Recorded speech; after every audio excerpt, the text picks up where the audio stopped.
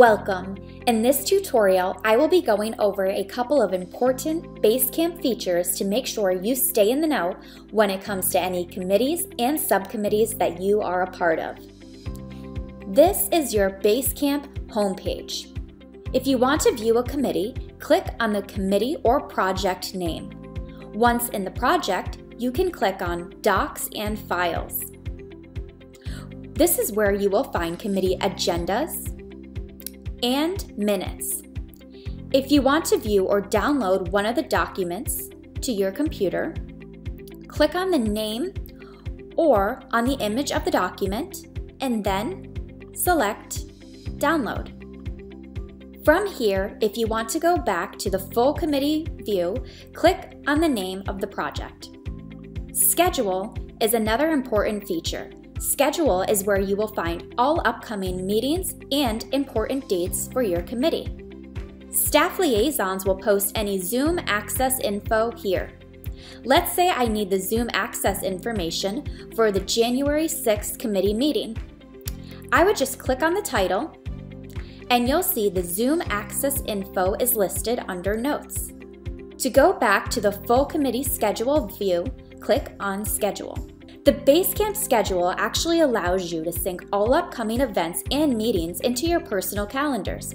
Just click on the link above the calendar and then select the kind of calendar you have, whether it is Google, Apple, or Outlook.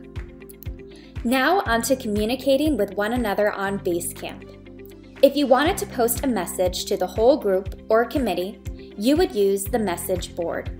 The message board is where myself as a staff liaison would post a question for the whole group or provide information about an upcoming event. Once posted, members of the committee can comment underneath it. If you wanted to pose a question for one or two people, you would not want to use the message board feature, but instead use the ping feature. Ping is like a private chat. You can use ping from any page on Basecamp, as it is a part of your main menu. Just click Pings and then type in the name of the member you would like to chat with.